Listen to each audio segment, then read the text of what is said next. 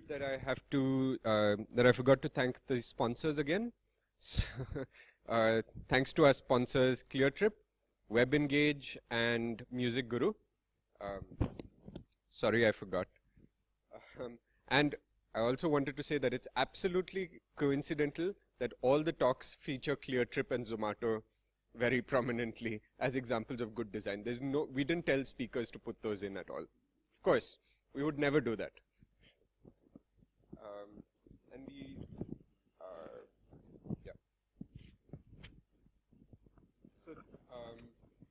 The next talk is by Shyamala, who works at Amazon on user experience, and she's going to be talking about mobile accessibility. So yesterday we had Prem, who gave us a beginner's introduction or an introduction to accessibility, what it is, how you can look at it, and you also had some demos about screen readers, how they work, different assistive technology. So Shyamala is going to go into some depth about how you can solve the same problems, but on a much smaller factor, the technical challenges that are introduced as well as the opportunities. Good afternoon. Shyamala this side. How are you doing? Good. Hungry? I'm sure. I'm hungry. Okay. So my talk is on mobile accessibility challenges and best practices. So before going to that, the disclaimer is,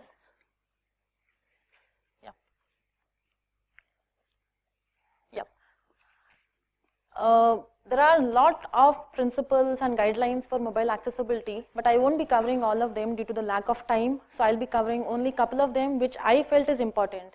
So if you feel like the ones which I am showcasing are not the important ones, we can take it offline and we can talk about it. And the second thing is, yesterday Prem spoke about accessibility already. So there may be some slight repetitions in my talk as well. So I apologize for that in advance. Because accessibility is the same. The term is same, principles are same, the only thing is device changes and challenges increases. So now, do we really need to care about mobile? Yes? No? Yes? Why? Because you have one? Great. Sure. Yes, we need to care about it. Because it has become an integral part of our life. Everyone uses it everywhere, every time, So it is very much important. At the same time, it is important for them as well. Agree? Disagree?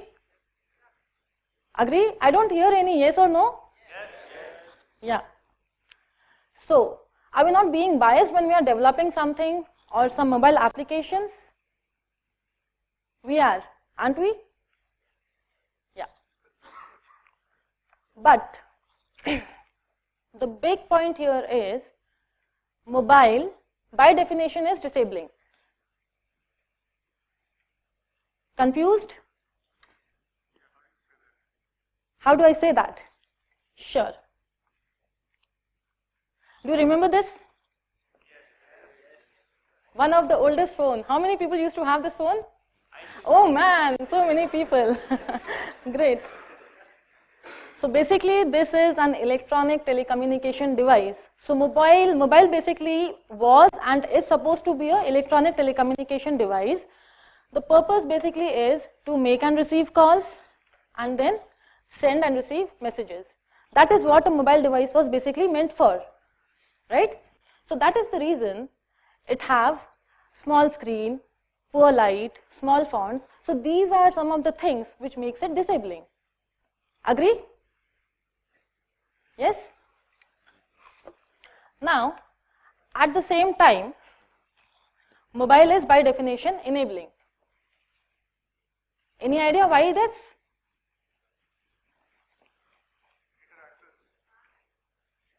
And what is that?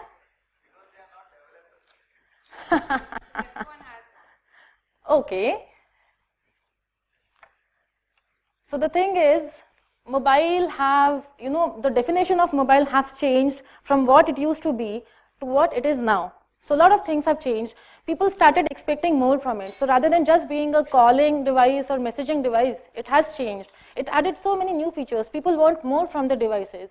So then a lot of new features have been, introduced, like geolocation, camera, calendar. All these things makes it enabling. And then again, I can't afford a computer, but I have a mobile. I'm not talking about the smartphones, of course. Right? Not everyone can afford the smartphones, but basic phones they can. And basic phones can also have the same kind of features, functionalities, applications which we develop for smartphones. Right? Now the next big question is, what are the different types of applications? Can anyone tell this?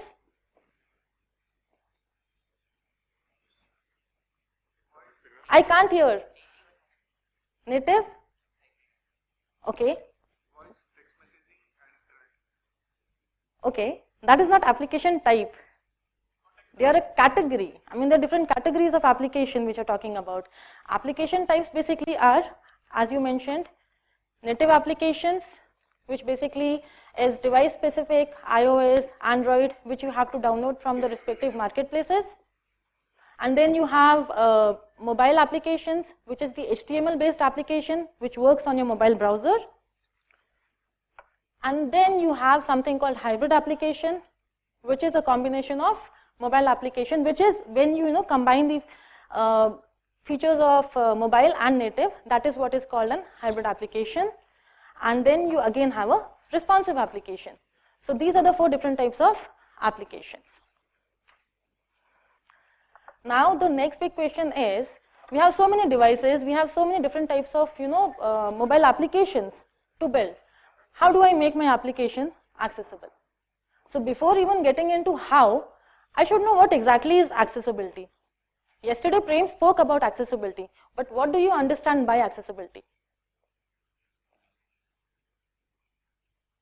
I'm sure you guys was not concentrating on yesterday's talk.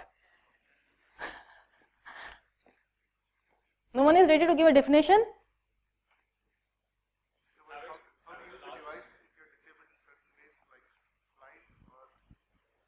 Okay.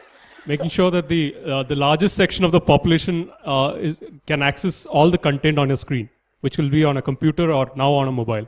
Yeah. So basically, accessibility to me is making an application accessible and usable for everyone, irrespective of age, ability, and situations. Right? And how do I call this for a mobile application? For a mobile application, I call it accessible when it is ready for the diverse user model. Like you have sight problem, hearing problem, cognition, assistive technologies. When your site is ready for assistive technologies like screen readers, that is when it is accessible. Hidden disabilities. What is this? Depression, chronic, and these things. Then you have aging. This is also important. The way I use a computer or a mobile, my parents will not be able to use it, right? Generation gap. Or maybe when I grow old, I don't know how my son would be using it and how I would be using it, right?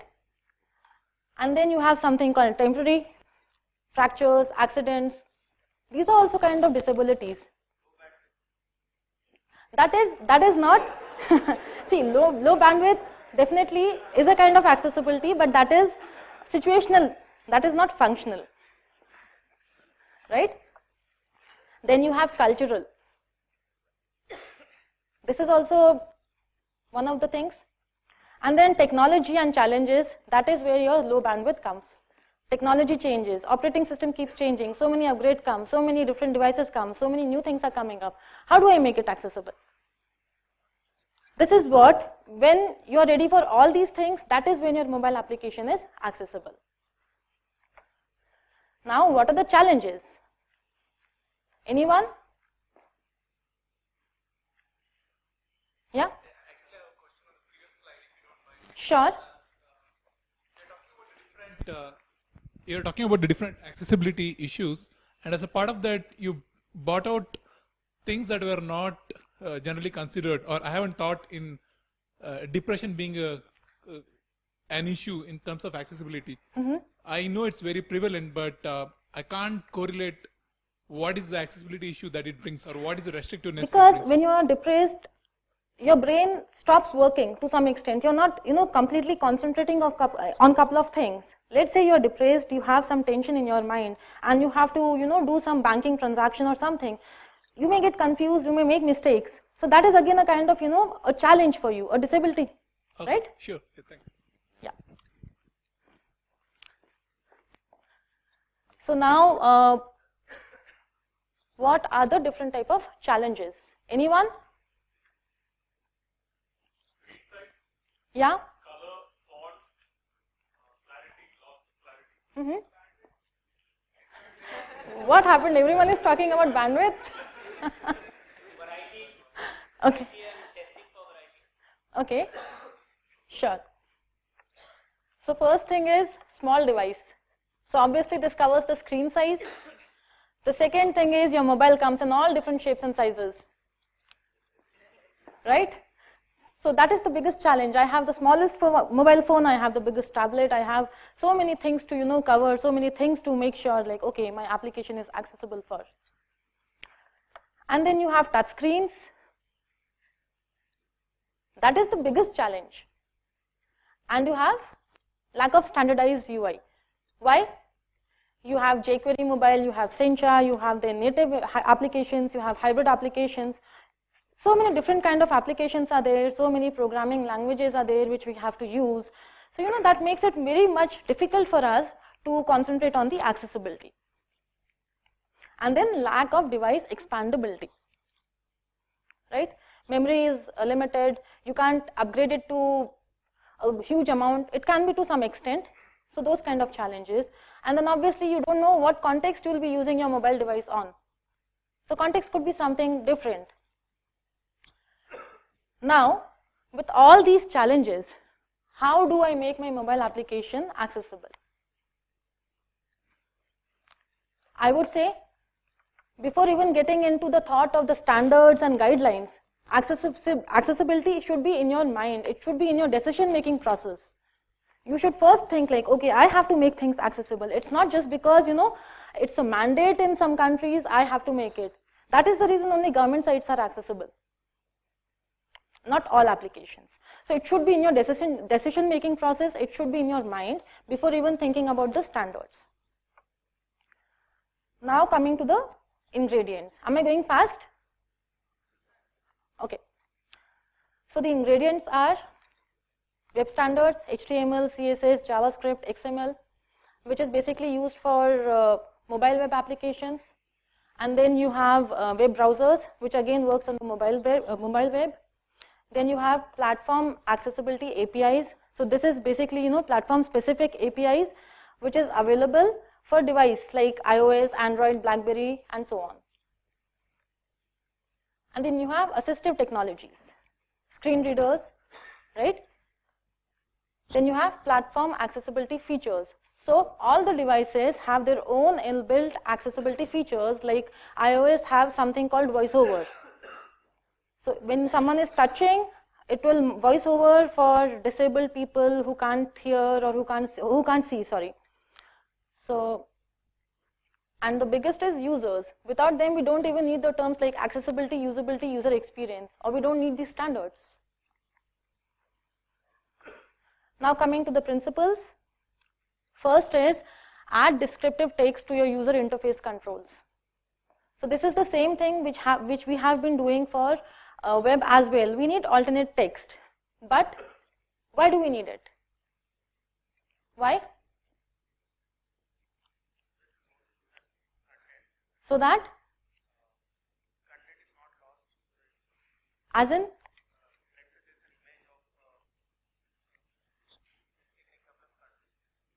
Mm-hmm.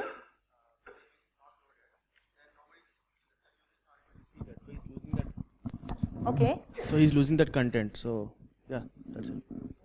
The screen readers can read the content in case the images are not loaded. Right here. Right here. Right. The screen readers. Okay. Okay. The screen readers, in case the images are not loaded, can at least read the content of. Having the alt tags would help for that. Yeah, definitely. So the challenge is not all users can read the information if we have it in the form of images, objects, and dynamic stuff. So that is the reason all these things should have an alternate and descriptive text. Who does it help? It helps the people who are blind.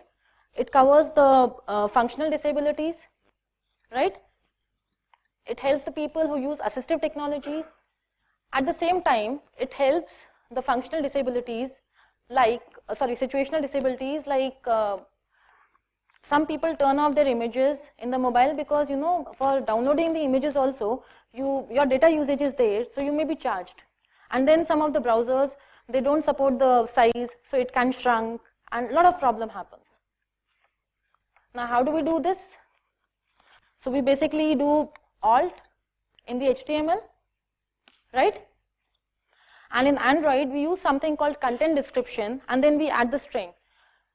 When we are doing something for HTML, it is like you have to do it in the element specific. You have image, you have to do it. For ahref, you are writing title, which is an alternate text, and so on. But for Android, it's more like you have to write Android : content description, and you have to write it for all the things like image or whatever you want. How do I do it in iOS? In the interface builder itself, I have something called accessibility. When I click and enable this thing, then it gives me label, hints and triads where I can write what label, what triad and all. So I'll explain you what exactly this is. Label is basically your alternate text. What do you want? And the triad is basically, is it a button? Is it an image? What is it? Right? And hint is basically, hint is optional. It's not mandatory. Hint is basically used to tell like, okay, this is a button. It goes back or something like that. This is an example which I gave. This is a video player, which is a combination of multiple images and so on. So the label here, if you see for the pause and play, the triad is button. And the same thing if you go on the right hand side, I have a label which is show more, and the triad is button again. So this is how we define it in iOS. The guideline here is localize the text, add information which is contextual. So if this is a button, what button it is and what it is trying to do, you have to mention that. Just because, I've seen people doing this, they actually link this thing to search engine optimization and do a lot of keyword stuffing. I've seen that. So don't do that, because that is not accessibility. You're trying to, use accessibility for search engine optimization. Okay. Now, second thing is don't rely on colors alone to convey meaning. I'm sure everyone is able to see this image. What do you understand by this green and red? Can you see? What is that?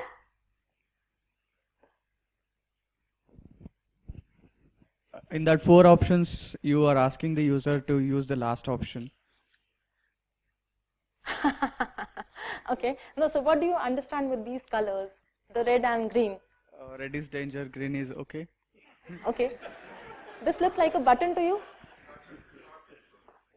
Exactly. The text is not visible first of all, and this looks more like a button. So when I first opened this application, I was trying to click and see like, okay, what will happen?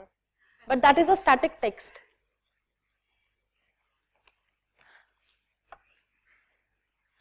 So the thing is, why shouldn't we rely on color alone?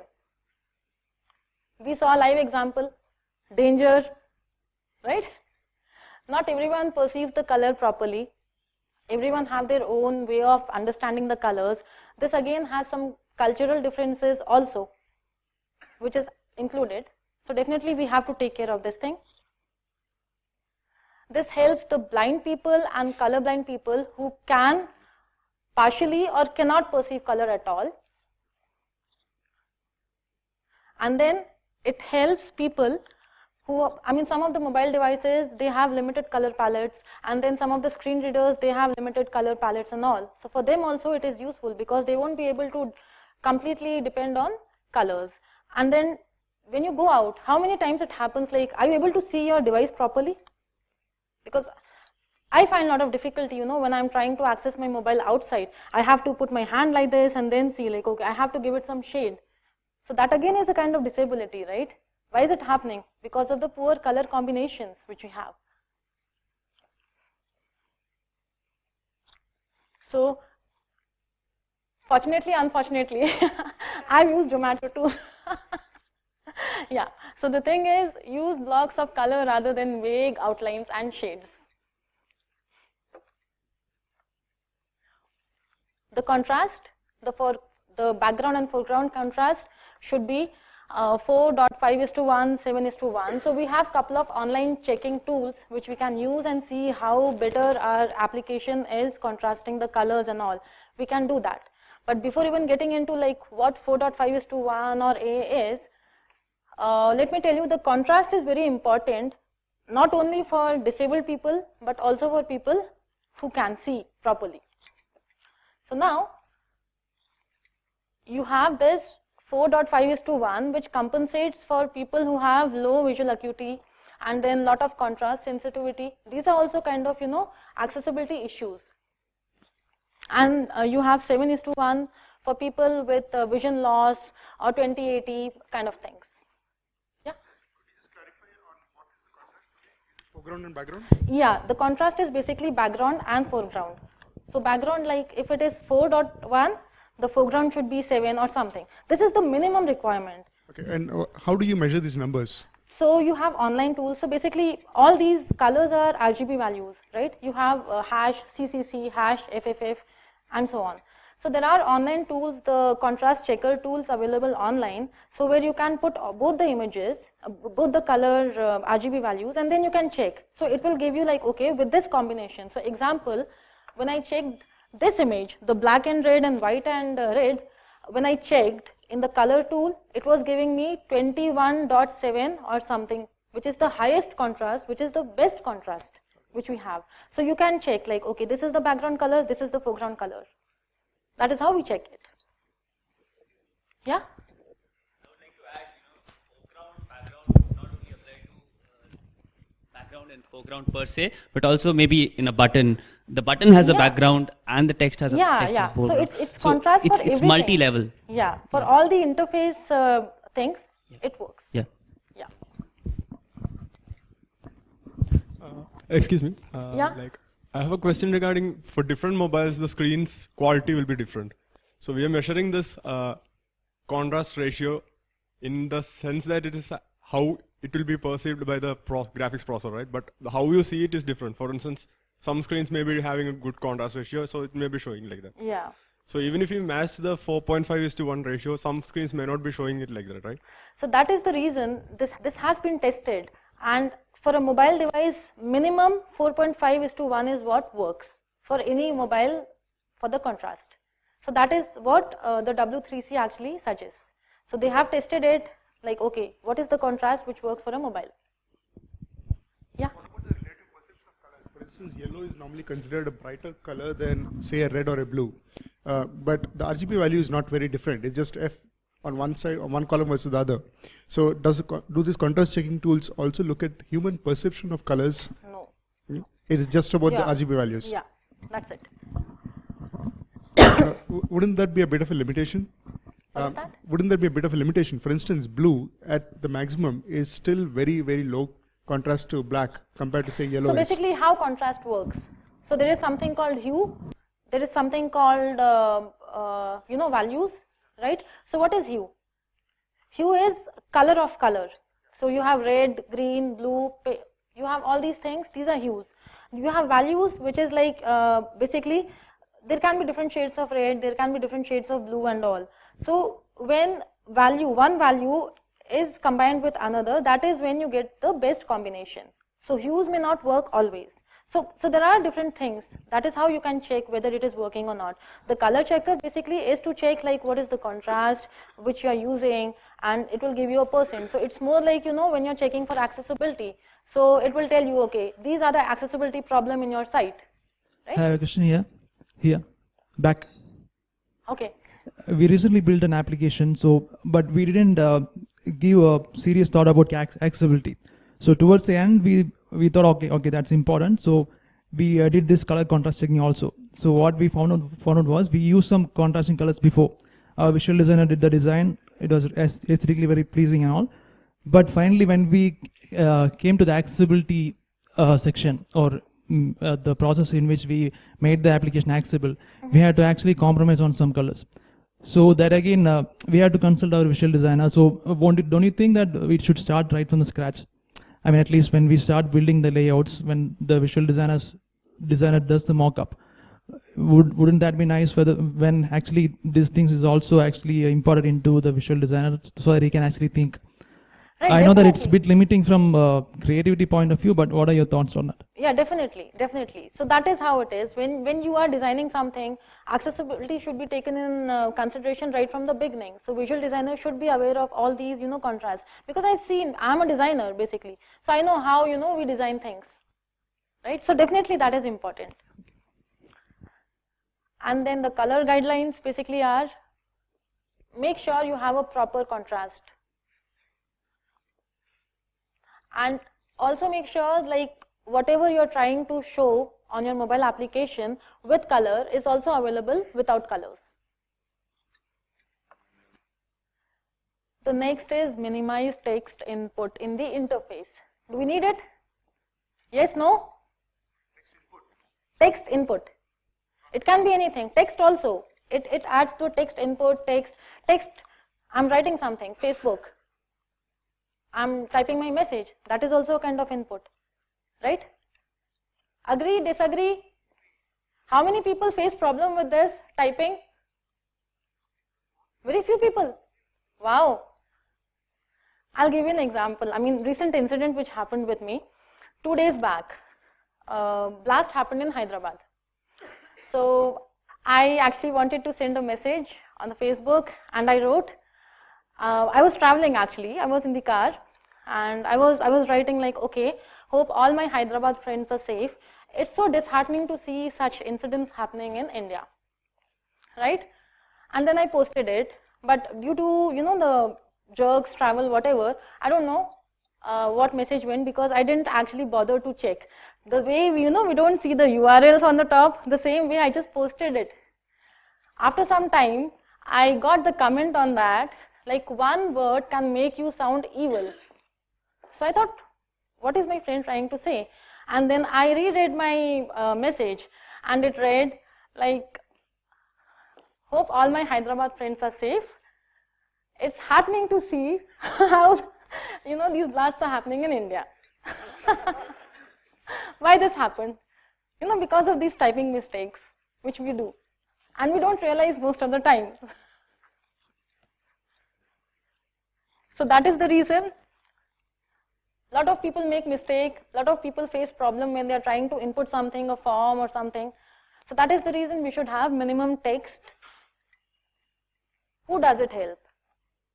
It helps people who have motor disabilities, paralysis or fracture or anything. I can't use both my hands. So I'm, dependent on only one hand.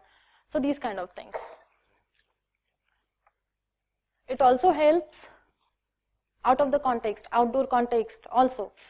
You're traveling, your one hand is busy, right? And people will not make mistakes like I did. And how do we achieve this? We can have alternate means to enter text. We can have voice recording and then, converting it to text for us, if it is possible. Because blind, they can't write. They might face problem. So these kind of things we can take care of, pre-selected drop downs and values and all. The next is using the semantic markup. So this is very important even for accessibility, and not for accessibility also you should have a semantic code, because it helps other developers also when they are working on your code. They won't find difficulties. But why do we need this? Why?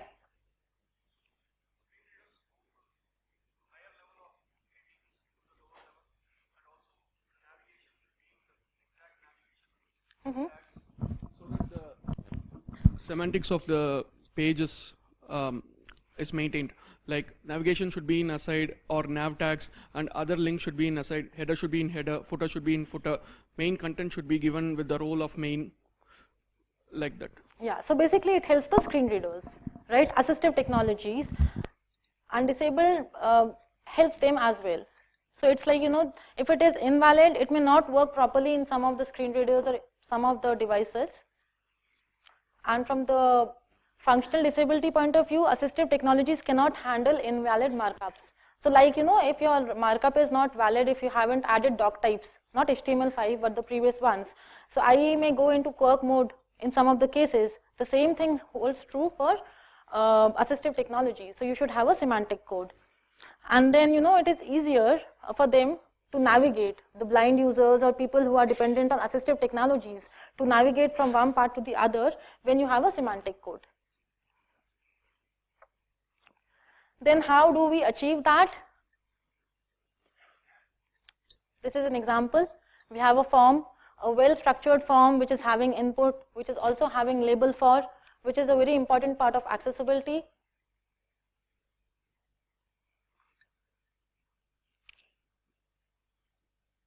Right? Android, we basically use something called accessibility node provider. So this is the entire, thing how we write a semantic code in Android. Yeah. And then we have, basically, have a concise page content and size. So I'll give you an example. When I was working for one of the biggest airline, I was developing their mobile application. So they were actually, arguing like they have a huge set of, terms and conditions which they wanted to put in mobile application, right? They wanted to create a native mobile application and they wanted to put the terms and conditions. So I argued with them. I said like, why do you want that? No one is going to read it on a mobile device. And they were like, no, this is our policy. We have to do it. We can't do it anything. So then it became very difficult for me to convince them, and finally I had to put, because designers have limited choice. They can just suggest, but at the end, what client tells, that is what we have to do. So later on what happened, people started facing a lot of problems. They were not able to read properly and, scrolling. So they saw a lot of drop-off rate for the mobile applications. The reason is because when you have so much of scrolling, it's very difficult for people to read it. It's you're almost lost and out of the context. So that is the reason, have limited context or make it look visibly, good. So this also helps for accessibility. For the functional disabilities, people who have, vision problem or screen magnifier, who uses screen magnifier, they can see only small parts at a time. So they don't, you won't, like the way we read something, a book or something, so we are engaged. So we may not be so much engaged when we are using that on a mobile. Who does it help? Functional, I've told this, right? Okay. Yeah. Now how do we achieve? Avoid scrolling if possible, have one-way scrolling, don't have, horizontal and vertical scrolling.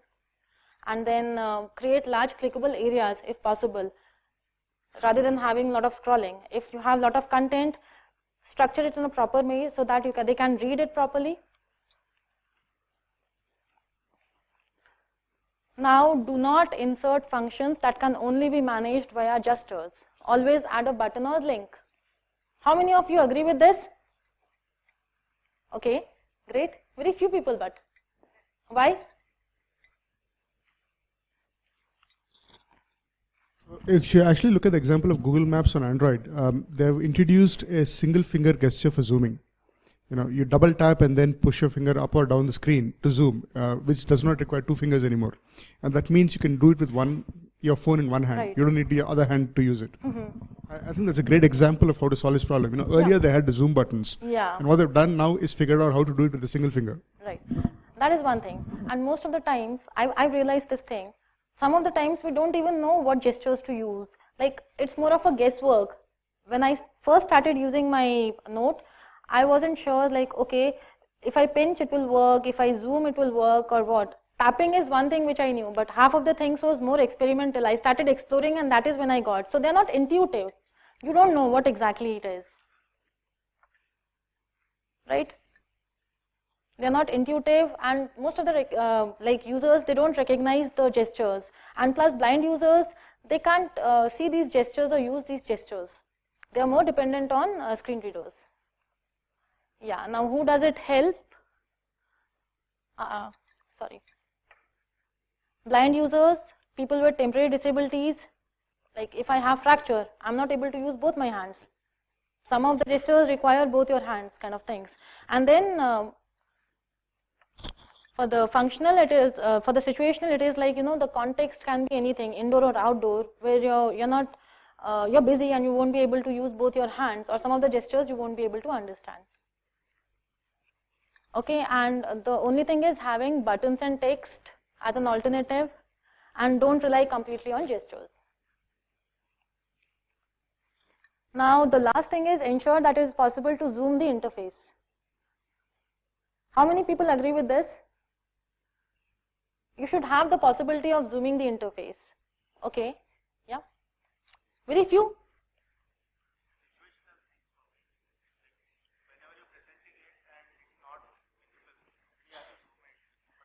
Yeah, so that is a mandate, right? You should do it. Zooming for everyone. I may be able to see things properly. You may be able to see things properly. What about the third person? True. Right? So there should be a possibility of zooming things.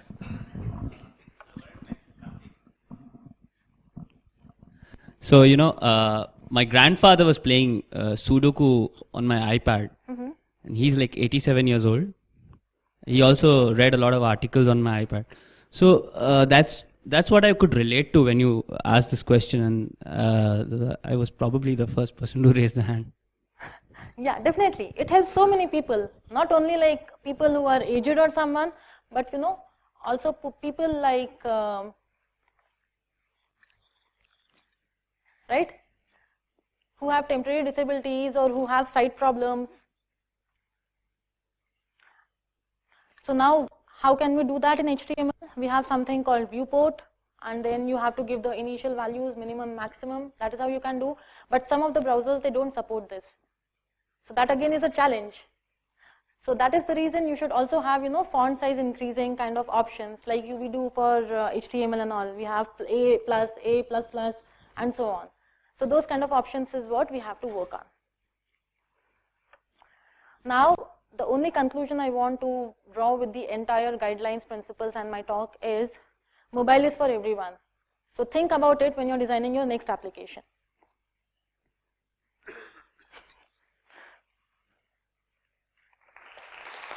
Okay. So there are a couple of guidelines if you want to see. So the mobile best practices, the accessibility guidelines and all. This is basically for the native mobile web applications, and then we have something for the native applications, the platform specific guidelines which we have. You can have a look and see what exactly it is. So I'm ready for the questions. I have one here. Yeah. When you talk about the contrast ratio, can we compromise for the supplementary text? Yeah. Alternate text like supplementary text and all we can exclude. There are a couple of exclusions, not all. For examples like the gray text on the white, usually even for the HTML5 components where we have the placeholder text, icons coming up on the white background, which has the gray thing is like, gray color is always has a less contrast against the white background. So I would say if your content is very much important, have the greatest contrast, but some of the things, the text which you feel is not so important and could be, skipped by the disabled also, in that case, have a minimal contrast. But just try to follow the 4.5:1 contrast minimum. Yeah. Yeah. I have a question here. Let's say. So my question is on the accessibility part of your talk. So see, most of the companies at the time of the start, or take the case of the startups, they are already involved in so many issues. It's hard to include this at the decision-making level. But by the time you realize that you should consider this, say maybe 1 or 2 years down the line, the cost rises up tremendously. So how do you create a fine balance? Yeah, between the two? so see, the main problem here is, when I was talking about the decision making, how do you decide like I have to design this application? So when you're designing, you've already, decided like I have to use HTML or I have to use CSS, I have to use Objective-C or I have to use Java or whatever. You have already decided that thing. So what makes it so difficult for you to include accessibility? Accessibility is not something out of the blue which you are doing. Accessibility is basically you're trying to make your code more semantic, trying to add the labels and these kind of stuffs, which makes it more accessible, right? So talking about the colors, obviously you're going to design. So when you're designing, think about the accessibility part and do it, right? Yeah? Ma'am, I have a question. Yeah? Yeah, so generally on your websites, you have your alt text when the mouse hovers on, say, an image or something.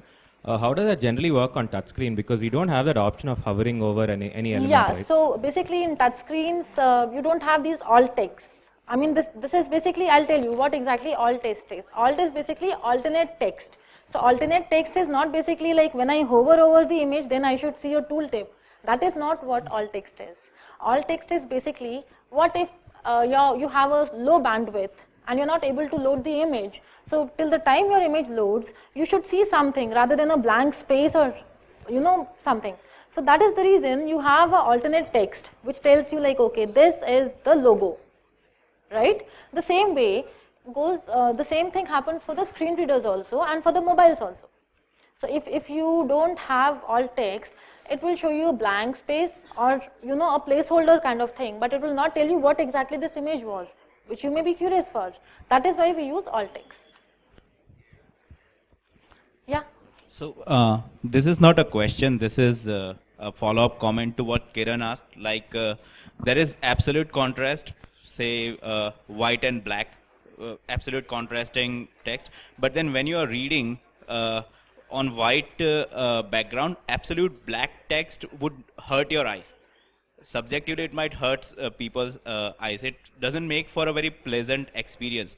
So what I see on a lot of websites, what they do is, instead of keeping it absolute black, they use a tone of dark gray or something, which is still acceptable contrast, but doesn't hurt your eye. Yeah. Similarly, if you reverse white text on black, contrast is perfect, but it doesn't make for a very pleasant reading experience.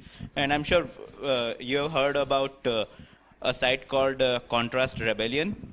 No, I haven't. Okay, you should check Contrast that out. Rebellion. They make a case against illegible text just because some trends need to be followed, where text is like just a little darker version of the background. So they make a very big case about it that the text on the internet is supposed to be read. I mean, it's not just It's there. not supposed to be looked at. Yeah. Yeah.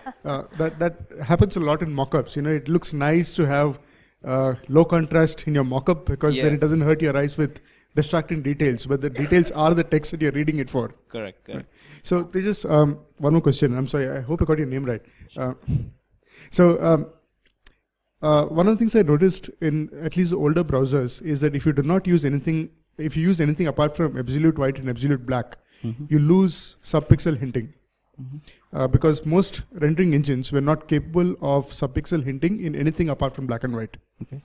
So black color text on white background or white text on black background. I think that's been fixed in recent times, but I don't know how universal that fix is. Okay. Okay. So if you use, say, #222, which is a very common thing, Bootstrap does it, and so do a bunch of others. And if you look at HTML5 boilerplate, they use #444 as the default text. Right. Now that thing disables subpixel hinting, and you get just grayscale hinting in some browsers. Okay. So I don't know if any of you here are aware of what is the status of rendering text in browsers today. Do they do subpixel hinting even with colored text?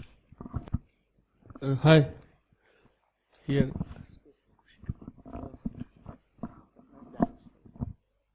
Yeah. Is it possible to make native apps zoomable? Native apps? Zoomable. Zoomable, yeah. See, native application, it is very much easy because you're using the device's inbuilt capabilities. So you don't have to add some extra effort to do it. Because native applications already have these features. You don't have to do some extra coding or something for that. The only challenge is with the web applications. I have a question here. Yeah. Okay. I'm working on. We are as a team. We are working on a enterprise web application, which caters users of all categories, and it is a crucial web application as it comes in an enterprise. And we have a search feature. Since we need to use a minimal amount of components, so we are actually neglecting a search button. Instead, while pressing enter, it's by default everybody goes, types a text, and it has a placeholder text, types a text and press enter, it searches. But accessibility says that you need to have a button for that. So what do you say of both this? How would you enter that in a mobile? Yeah. That is the challenge, right? So you should have some alternate way of doing it. So button. So that is the reason button is required, right? See, design looks good when you have all these fancy things, but is it accessible? Are people able to use it? Not only, I mean, disabled, talk about any functional or situational kind of, problems which may arise. Then what? Yeah, so please take questions offline. It's time for lunch now. Okay. So please, let's take a lunch break and then come back by 2:15 sharply.